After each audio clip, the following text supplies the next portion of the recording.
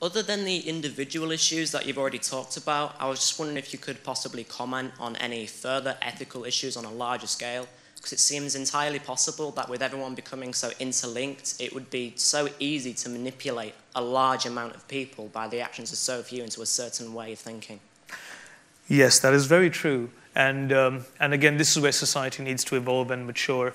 There are some ways that we haven't even thought about that there could be a lot of very negative impact. In fact, one example is people always talk about the internet saying this is, or people used to talk about the internet in this way, saying that by being connected to everything around the world, your point of view will always be more varied and you'll never be siloed in your point of view. The opposite, in fact, is true. If you look at a pre-internet age, you would directly interface with your immediate peers. You'd meet at your local pub, and you would think that your worldview would just be what's directly around you. And people thought the internet would spread that worldview a lot, and you would have a lot of influence from outside of your immediate surroundings. Like I said, the opposite is true because of the amount of choice you have on the internet, you tend to find precisely like-minded people, even if they're halfway around the world, which means that your ideas never change or grow. So yes, you're right, society does need to grow and adapt to some of these things, and we can't even predict how it's going to cause, what sort of effect it's going to cause in some ways. I had a question which is a bit more general. You were talking about how the internet and social networking are on a kind of race forward.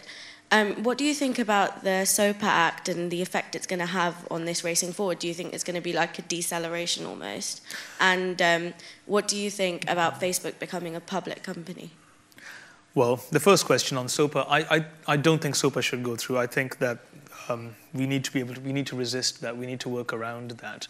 If it does go through, yes, it might cause an initial deceleration, but as always, we find ways around things. The second part about Facebook becoming a public company, well, they're just another corporate entity. Yes, they will do that. That's no surprise at all.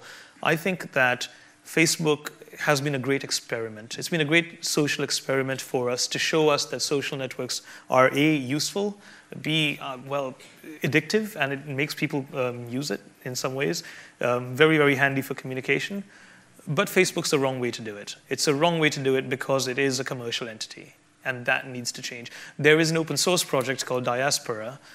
It is essentially the very same software that's behind Facebook, very similar to what's behind Facebook, and that can be run on micro devices like Freedom Boxes and things like that in a mesh-like distributed fashion.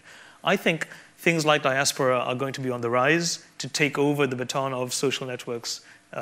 In the end, things like Twitter and Facebook, I predict, are going to be, they've got a limited lifespan. Do you think more people should start learning how to use programming languages such as C?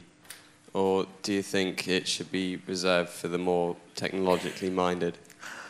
Well, there's nothing wrong with learning it. I think that's always good fun. But it's entirely up to you as to what you want to do in terms of a career. As a hobbyist, yeah, sure, learn as much as you can. There's nothing wrong with it.